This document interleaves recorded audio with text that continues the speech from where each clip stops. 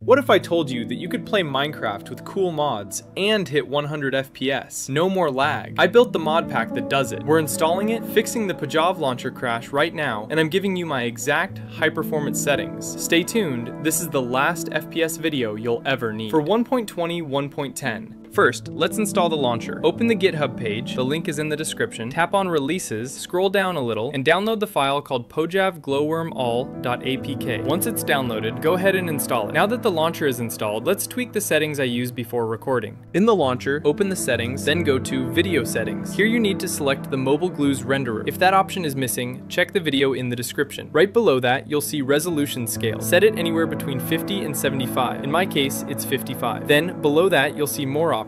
Enable Use Alternate Surface Rendering. Scroll a little more and enable Force Renderer to run in Big Core and use System Vulkan Driver. Now go back and open Java Tweaks. In Runtime Manager, select Internal 21. Most people can't find Internal 21. In that case, just leave it as it is. The game will automatically download the missing renderer. But since I have Internal 21, I'm selecting it as default. Now let's install the Modloader. Tap on this little arrow and hit Create New Profile. Here, select Create Fabric Profile and make sure you choose Minecraft 1.21.10 and Fabric 0.18.1 so the mod pack runs properly. Then hit Install. Once it's installed, click the pencil icon at the bottom right corner. Here, select the renderer, Mobile Glues, and set the runtime to Internal 21. If Internal 21 is missing, just leave it as default. Like I said earlier, the game will automatically download it, but since I already have it, I'm selecting Internal 21. Then hit Save. Now it's time to add our mod pack to Minecraft. First, you need to download the file. Join our Discord server to get it. After downloading, extract it, and you'll see all these files. Select all of them. Now go to Android, Data, scroll all the way to the bottom, open net.kdt.pojavlauncher.firefly, then open the Files folder. Most people can't see the .minecraft folder by default. To fix that, tap the three dots on the top right, go to Settings, File List, and toggle on Show Hidden Files. There you go. Now open the .minecraft folder and paste all the files here.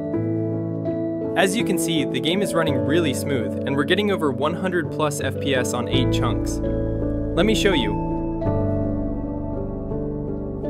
Yep, it's on 8 chunks. And even with all these mods and resource packs, the gameplay still feels super smooth, and it really elevates the whole experience. Thanks for watching! I'd really appreciate it if you leave a like and drop a comment on what you want to see next. Grab the mod pack from the Discord server, and I'll see you in the next one.